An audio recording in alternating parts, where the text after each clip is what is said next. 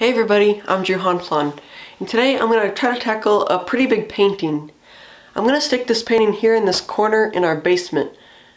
I want this place to be kind of a space other than the workshop that I can do less messy things like painting or some other crafts, just to have a good filming spot and make it look a little bit nicer. Now, I haven't done a whole lot of painting, so I don't really know what I'm doing. So that means I probably won't have a lot to say. But I'm excited to just sit down here, listen to podcasts, listen to music, and just chill and paint. I'm using some pretty cheap paints as well, and I'm going to be painting on this piece of some kind of cardboard material.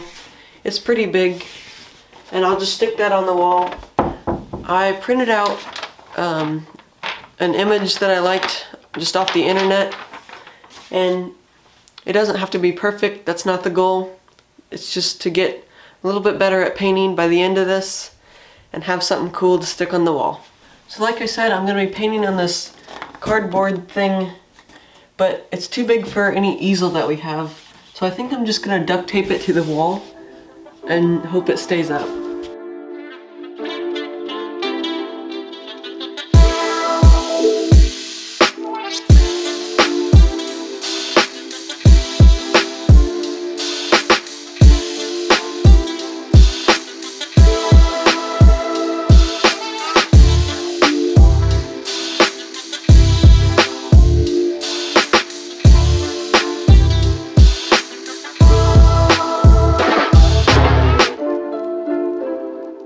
One thing I should mention is how I drew everything on. I first drew some center lines, a vertical and a horizontal, and then from that I tackled some easy parts like her shoulders, her chin, and her neck. And then I used proportions, so like this measurement here, from this light part to the center line, I take that, and then it's about as big as her eye, the width of her nose, and her lips. And I just did that throughout the whole piece, and I redid a lot and redrew it like 3 or 4 times until I got it roughly correct.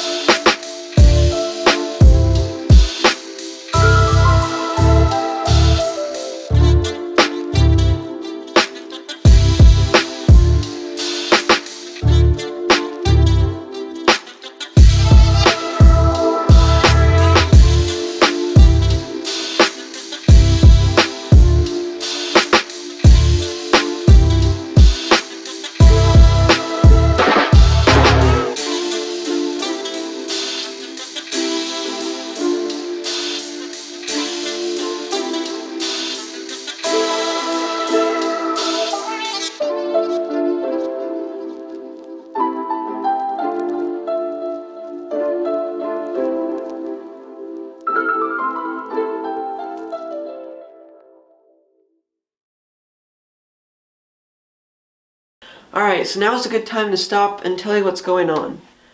The first thing is the green shirt that I painted on her. My plan was to do a really, really dark green, and just to give it some color. I assume, because I'm using these not so great paints, I mixed up a really dark green, but it dried really light. So I scrapped that, but so they don't cover very well, and they're not super opaque. But I've kind of taken that as a challenge to continue with them and see if I can do the whole painting with that. So I've gotten from about here down to my liking. I've done the neck and the body like 3 or 4 times, just trying to get it right. So I've kind of maybe developed kind of a sloppy technique. So everything's not blended correctly, but I kind of like it. So I'm going to try to continue that throughout the face. Another thing I'm doing is I'm using this copper paint. It's metallic, so it's got some shimmer to it. And I'm mixing that half and half with the brown, just to give it some extra texture, hopefully. A weird thing I found out about this paint is with a little bit of water, like on your finger, you can soften the paint and it washes away, like it's water washable or whatever. And that can be a bad thing and a good thing. It can be bad when you have a dark color underneath and you want to put a light color on top. The light color will soften the dark color and that will show through too. So you have to do multiple coats on some parts. But a problem I was having with the neck is I would lay in my colors and then when they're all wet, just wash them all, or blend them all together. But that ended up mushing all the colors together into this ugly gray. So I ended up pretty much leaving a light, a medium, and a dark, and then letting them dry, and then having some water on my finger and blending those together, because that kept the colors separate, but you could still blend them enough that it looked right.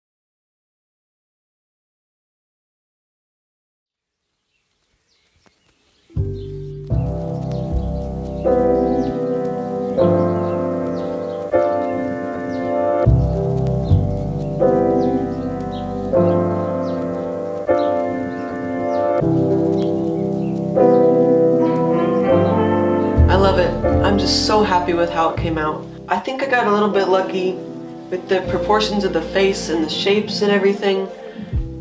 But so I was a little bit nervous before I put the eye in that it wouldn't look right, because the eye is just a big part of this piece. So this picture. So I'm happy to have it look correct. I think I ended up with a completely different mindset at the end of this video. Like, rather than having my goal was to work with these paints and have something to stick on the wall, but I think now it's to get better at painting and to make better videos of me painting. So definitely stay tuned for more videos of painting, because I really like it. I'm actually really happy I stayed with working with these paints, because I think a lot of good came out of that. Like some good textures and like a cool technique that came out of it. I did spray fix this to hopefully keep it safe until I get like a clear coat or a varnish on it. I'm just not sure what to do for that yet. So, but I think a couple other projects have come out of this. Like, I want to make a big easel now. I'm picturing like a scrap wood easel, and I definitely need a frame that I'll make a video about. So, and I want to make more videos of me painting and get better at making those videos. So that's really exciting. Definitely subscribe so you don't miss out on those videos that I just talked about. That helps me out, and thanks a lot for watching this video, and I'll see you in the next one.